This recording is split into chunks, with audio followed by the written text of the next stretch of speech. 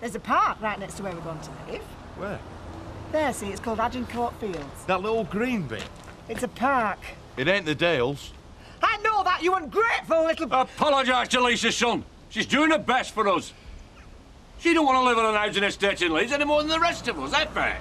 Of course I don't. I'm sorry, Lisa. Forget it, love. It's time we all took a leaf out of your book, sweetheart, and faced up to reality. You won't be so bad. Agincourt Estate's quite nice. Ah, at least we won the Battle of Agincourt, eh? Even if we have lost the Battle of Emmerdale. Zach. Uncle Zach, what sort of talk's that? Who says lost the Battle of Emmerdale? Mandy, what is done is done. No, it ain't. I've been made an offer. Oh, what sort of an offer?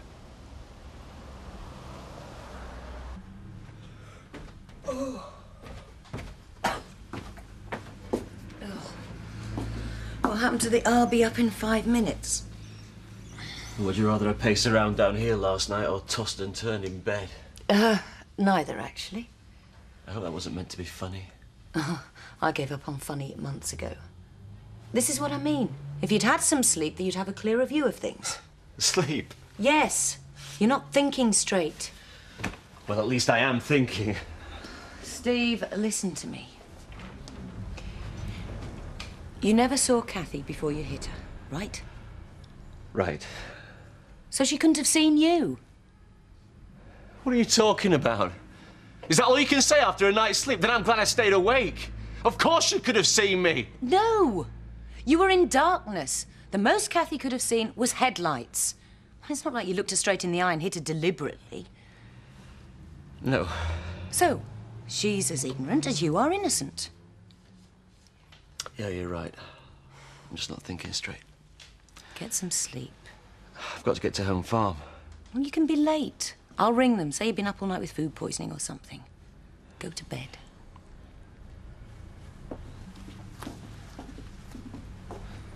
Is this your idea of a joke? Do you think I'd joke about something like this? Paddy's mother says she'd pay you to marry somebody.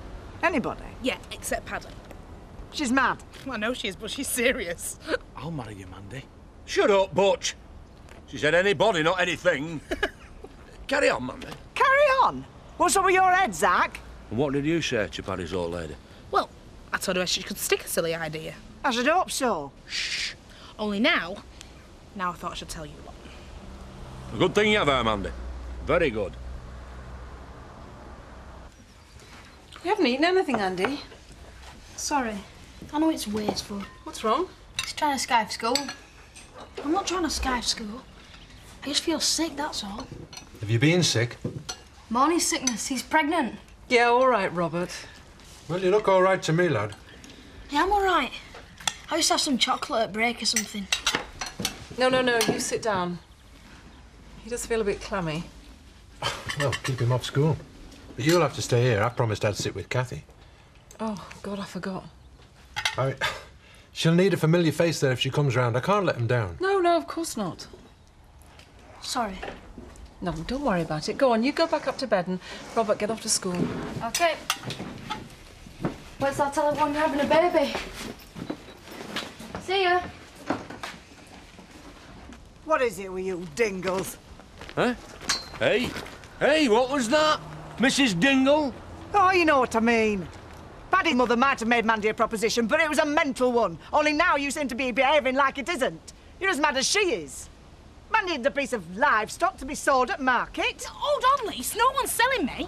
I could have kept quiet about what Paddy's mum said. Well, why didn't you? It's ridiculous and you know it. You're only giving your Uncle Zach false hope. I wouldn't be so unkind, and you know that. Our family's back's up against the wall, and what have I done? You have done everything you can. You have. I haven't. Not yet.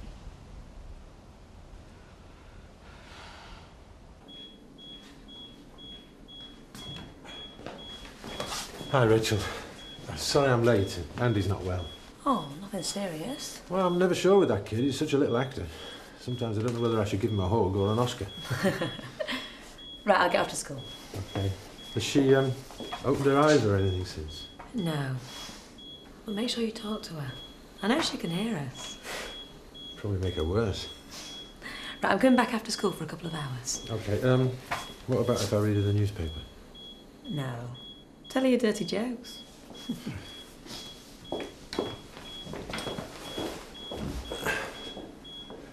It's terribly kind of you to make time for me, Viv. Oh, Vic will look after the shop. Only customers we get this time of the morning are potty old bags. Digestive? Oh, thank you. Thing is, Barbara, when I suggested that you bought the Dingles off, I didn't mean that you should go and ask Mandy if she... But don't you see? It's the only way. Only way to what? Well, to guarantee that my darling Patrick and that lump will never speak again. Still don't understand.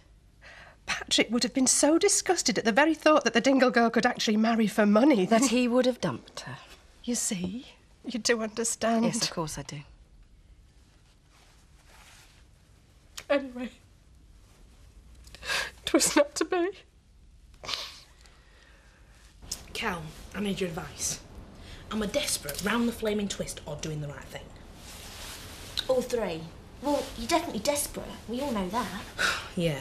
And you're round the twist, but not as much as Paddy's mum. She's just mad. Yeah, madder than a mohair bra. And then again, so's marriage. It's just a bit of paper. So, I reckon you should do what the old nutcase wants and marry someone. Like who? I don't know. Someone who's not gonna bother you. Well, just get the money, and as soon as Paddy's mum's off the scene, you can start seeing each other again. So if you were me, you'd go for it. Marry someone you couldn't stand just for the money. No, Mandy. I could never do that. I was really, really in love with Christy. You're thinking of nobody except yourself. Hang on. Hang on! It were Mandy that told us. I never forced her. No, you didn't, but that isn't the point. What is then? You know as well as me. Mandy only told us to get it off her conscience. She'd already said no to Paddy's mother. Yeah, but now she's changed her mind. No, Zach, she wanted us to back her up, but you... Oh, no. You only thought of yourself, and now Mandy can't let you down.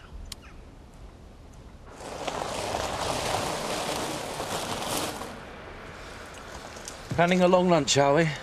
What, a bottle of wine, a couple of hours chatting? No. I just come back for a quick bite. I'm due back at work in half an hour. Oh, we're still working, are we? Well, why shouldn't I be? Well, I hear you've abandoned your responsibilities. Such as? Looking after our son. What? You know what I'm talking about. No, I don't. Ah, Graham. You're talking about Graham? I'm talking about a virtual stranger who you seem happy to leave in charge of my son. Your son? Funny how you come over all fatherly when you're feeling guilty. Guilty? Yes. Graham's a nice bloke. And he's not a stranger. Not to me, anyway. And he's looked after Joseph once. And what's more, Joseph really likes him. I'm his father, and don't you forget it. I won't. But I can't speak for Joseph. Then don't leave him with strangers. All right then, Chris, you come back here at 4 o'clock then. Today? Yes. I've said I'd go and sit with Kathy for a couple of hours. Look, I can't just drop everything with 3 hours' notice. Really? Well, I know a man that can.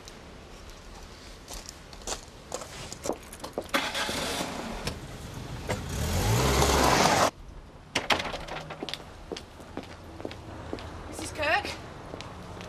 Mrs. Kirk! What do you want? Leave me alone. I've no more to say to you. Well, I've got plenty. Oh, people like you always have. But then I generally find that when you take out the swear words and the blasphemy, there isn't much left. You've been insulting and personal.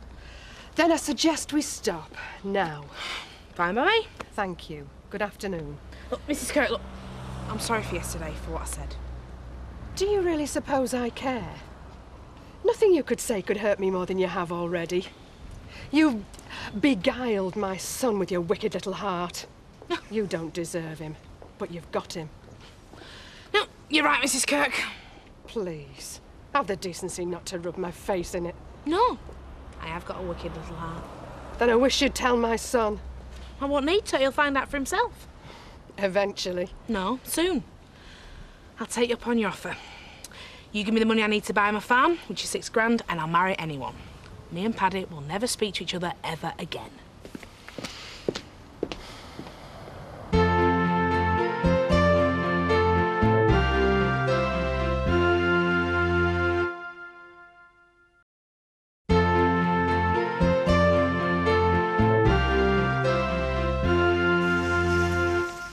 Got over our food poisoning, have we? Yes, thanks. You look terrible. Well, it wasn't exactly easy to sleep with my head down the toilet. Really? Well, where do you usually sleep, then?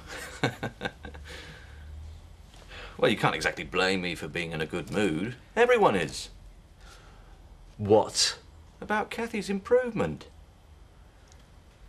All she's done is open her eyes. Well, that's all any of us do when we first wake up. But she hasn't woken up. Good news, though, isn't it? I'll celebrate when we know for certain. Yeah. Yeah, I bet you and Kim have got the champagne on ice already. Let's just hope Kathy doesn't let you down. I mean, she might, just might, make a full recovery. That's it. I'm sick of you hiding behind that damn wheelchair. Steve! You keep out of this, Laura. No, just ignore him. I'm tired of ignoring him. Do you hear what he just said? I heard enough. But violence isn't the answer. I couldn't agree more. Oh, just get out of here, Chris, before I hit you myself. So, you can have what you want. If making my whole family happy makes you happy, then I will. I thought Patrick's happiness was all you cared about. I care about all the people I love, Mrs. Kirk, but Paddy's just one person. An entire family's much more important. I'm glad we both feel the same about our nearest and dearest. Something in common, eh? What a laugh. There'll be no wriggling out of this, you know. I want it written in stone. Fair enough. I'll borrow a chisel. First, you must find a fiancé within 1 month. That's pushing it a bit. I'm sure you'll find a way. Second, you will sign a contract promising to remain married for 2 years. And last, but most important of all, you will not breathe one word of this to Patrick. He mustn't be allowed to believe that there's any way of stopping your wedding. But what if he finds out another way? You just have to ensure he doesn't, if you want the money. And what about the money, Mrs. Kirk? What about your side of the bargain? You'll get it on your wedding day. How do I know that? Do I seem like a woman who doesn't keep her word? Totally. Very well. I'll have my solicitor draw up a contract which satisfies both parties. Right. Make sure he writes it in English, not in Martian. Yes, yes, I understand. You understand nothing, Mrs. Kirk. Nothing. You need help. I'm aware of that. But are you going to give it to me? No. But I'm going to sell it to you. Hiya. That smells nice. Ours is in the kitchen. How was Kathy? Still no change. She hasn't opened her eyes again. Nope. Well, I suppose we can't expect a miraculous recovery. Andy certainly looks like he's made one.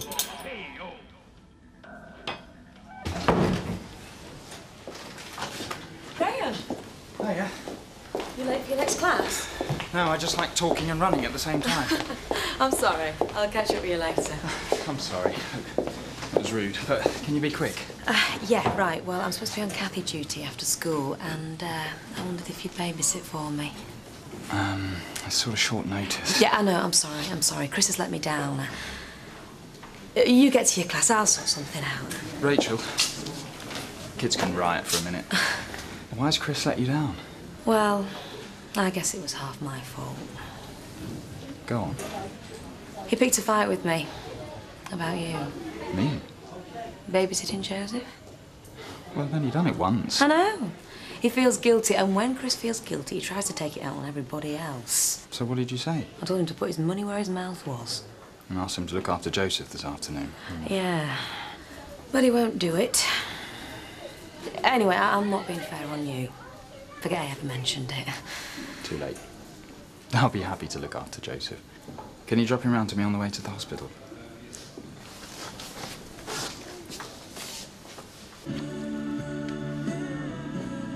What's the time, Andy? I got my watch on. I've never known you to take that watch off before. Took it off last night from my bath. Oh, well, it's not up in the bathroom. I've just cleaned up there. Well, it's somewhere. How should I know? I just know how much you love that watch. I lost it. That's okay. Why didn't you say? I thought you'd be mad at me. You bought it. It's a present. When you give someone a present, it belongs to them. Does it? Of course it does. How did you lose it? Don't know. Have you had a good look for it? Yeah, I looked everywhere. Andy, look at me. Is there something you're not telling me? Hiya. I'm starving. There's some cold sausages in the fridge. Great. Want one? Go on. You're eating for two now. Everyone at school can't wait to see the pregnant boy.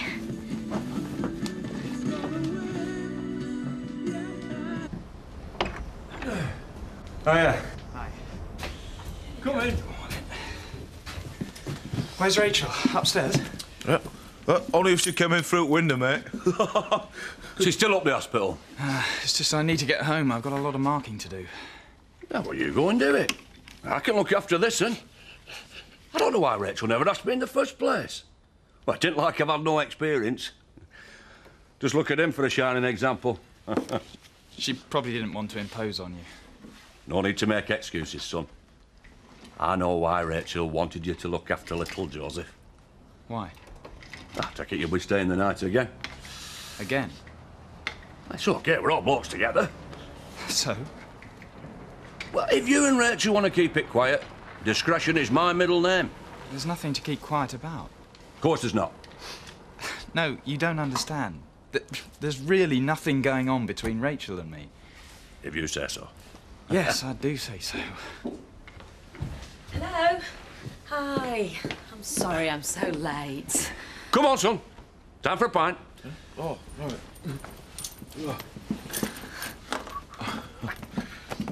Right, see you later. Sorry I've left you holding the fort all afternoon, Steve. That's no problem. Did you manage to move your stuff into the cottage? Eventually. No thanks to the idiots I paid to help. Well, you should have asked me. You don't look strong enough to climb into a bed, never mind lift one. You should never have come in today. You're obviously not over whatever you had. Oh, fine. I just need to finish this off. You're not fine.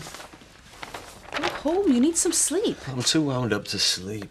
Oh, come on, Steve. You can't let Chris get to you. He already has. You see, I really, really care about Kathy, but Chris... well, he's managed to scare me. Scare you? Yeah, I'm too scared to even visit her. In case he twists it around in his sick little mind and convinces people that I've got some kind of evil motive. Oh, Steve, listen. You know how you feel about Kathy. That's all that matters. Go to see her. Do you think I should? Yes, forget about Chris. See Kathy and then get some rest. I'm really sorry I was late. I was just leaving and I thought that Kathy said something. And? No. The nurse said it was nothing. Just a noise. I'm sorry. Even though I don't know her very well. You will. One day. So, it really has been no bother then? It's been a pleasure. A pity his own father don't feel the same way. Yes, it is. Assuming that is that you're telling the truth. Oh, believe me, I am. After a whole day spent trying to be nice to kids, most of them horrible, takes a special one to make me smile. In fact, that's the main reason why my wife and I never had any kids. You don't often talk about your wife. I know. Are you divorced now? I'm really sorry, Graham. It's absolutely none of my business. She died. Why am I such an idiot? You're not. I am. It was so obvious that you didn't want to talk about your wife, but oh no, I had to open my big mouth. No, it's fine, really. I'm glad it's out in the open. You're the first person I've told since I came to Emmerdale. Well, then I'm honoured. But why is it that you talk about it as if it's something to be ashamed of, like a terrible secret? I'm not ashamed, but I do like to keep it secret. Private, anyway. Why? I'm sure that people would be sympathetic. There's your answer. The moment people find out, I stop being a person. All of a sudden, I'm that poor, poor man who lost his wife so tragically. I know they mean well, but it's my wife who's dead, not me. I understand. I know. And I won't tell a soul. I know that too.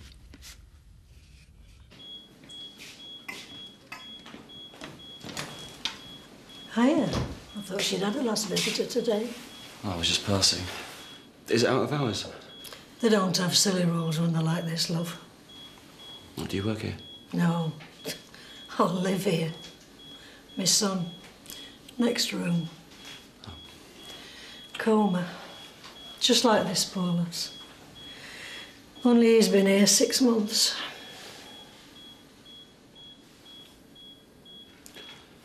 Her eyes are moving. It's nothing. Are you a close relative? No, I'm just a friend. Well, acquaintance, really.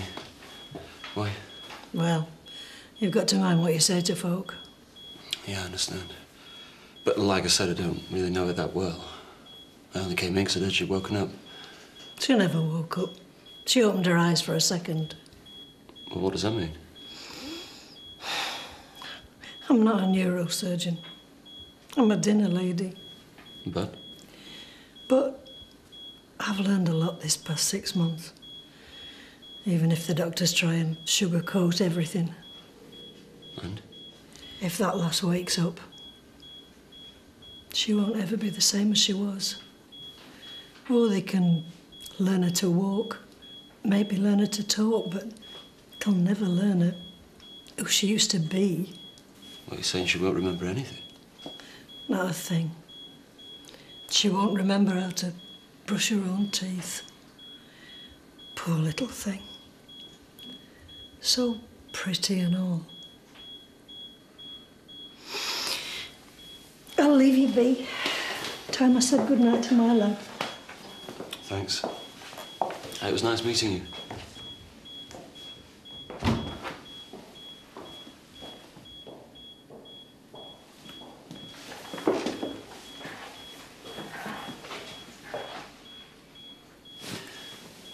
I know you can't hear me, Kathy. But thanks. I really needed a good night's rest.